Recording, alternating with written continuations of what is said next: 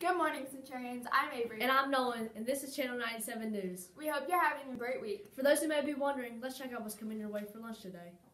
Today for lunch, we will be having a Thanksgiving lunch entree with oven-roasted turkey and stuffing.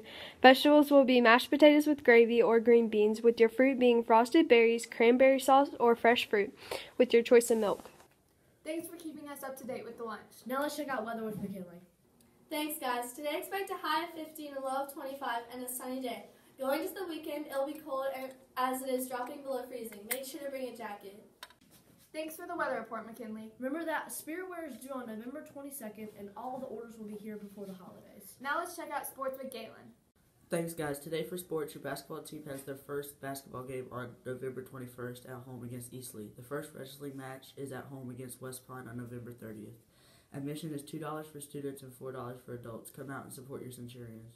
Don't forget to buy your booster passes so you can get into every home game for free.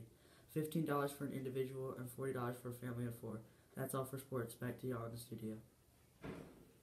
Thanks for that report, Galen. Also remember, the PBI's focus this week is think before you speak. Now let's switch gears and check out this day in history. On November 17, 2003, the actor and bodybuilder Arnold Schwarzenegger is sworn in as the 38th governor of California in the capital of Sacramento. Schwarzenegger, who became a major Hollywood star in the 1980s with such action movies as Conan the Barbarian and The Terminator, defeated Governor Gray Davis in a special recall election on October 7, 2003. Thanks for those historical facts, Drew. And I have a joke for y'all. What do you call a hippie's wife? What? Mississippi! Looks like that's it for today's Centurions. Have a great day. Yeah.